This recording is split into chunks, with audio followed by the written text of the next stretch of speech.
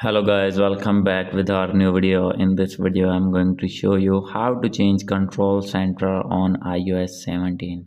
So guys, if you are using iPhone and have updated version of iOS 17 and want to change your control center, then I'll help you how to change. So let's start without wasting any time.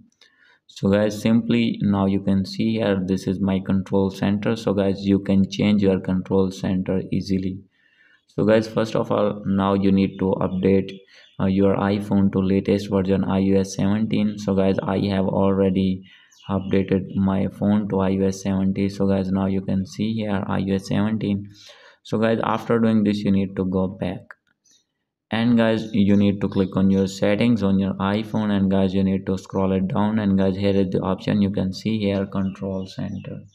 So guys, you need to click on it, and guys, after this you can see here you can remove or add many of functions in control center. So that like this. So guys, for example, I want to add dark mode and home and other options like hearing, guide access. So guys, now you can see these option is added on my control center.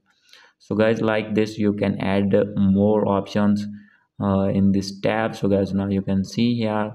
So guys, easily. So guys, if you want to remove these options, so guys, simply you can remove from here. Simply you need to click on minus and click on remove. So guys, you can see here, and guys, after doing this your functions will be removed from control center. So guys, hope you like this video. If you like this video, please do subscribe, comment and share. Thank you.